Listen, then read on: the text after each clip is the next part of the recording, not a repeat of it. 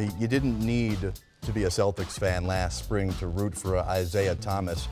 As David Aldridge asked the question, we were all wondering, how is Isaiah able to play at such a dominant level just days after his sister died tragically? And coming up, it's the relationship with a city that has Kenny Smith a bit confused. We'll get to his comments, but you look at this roster, which leaves, again, Brad Stevens with endless possibilities of roster rotations. But let's start with Kyrie Irving.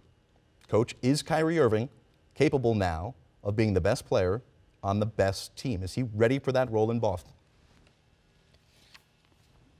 You think so. You would think that with the experience he's had, going to consecutive finals the way he's had, and playing alongside the best player in the game, LeBron James, that you would take from that. But there's a lot that goes with that. It goes to the maturity level of Kyrie.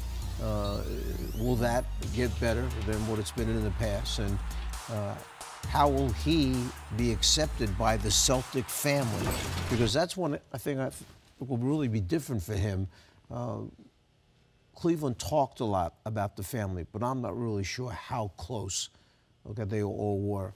The Celtics seem to really be a close-knit group, and it starts with the head coach really emphasizing that and kind of forcing that upon them. So now how will Kyrie fit in with that group? How will they accept him? And I would think Al Horford becomes a very important piece as far as gathering all these young guys and saying, like, here's what we're going to get done now. I think Kyrie's being absorbed into the culture of the Boston Celtics in a way that'll be new to him in his NBA career.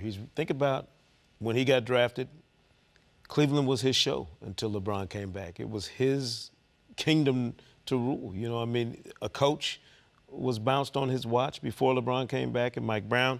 So much transpired, you know, in his first years without LeBron, and then you come back and go through the rush of 3 straight trips to the finals and what that means, playing to that last day of the season 3 years in a row, what you learn doing that, how you learn from a guy like LeBron who's been through so much more in his career than Kyrie had been to this point. So I think you take the lessons you've learned, the things you maybe think you should do, some of the things maybe that you shouldn't if you're Kyrie. Like, if I'm going to lead my own team, I don't want to lead in this manner or this way.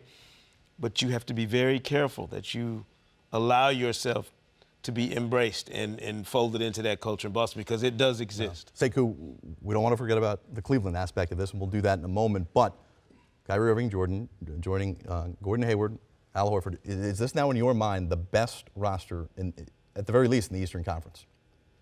No. I think as long as LeBron is in Cleveland with another all-star like Kevin Love, another all-star like Isaiah Thomas, for the time being, they remain the powerhouse roster in the Eastern Conference. Not just that, so many of Boston's other pieces are in the formative stages of their careers.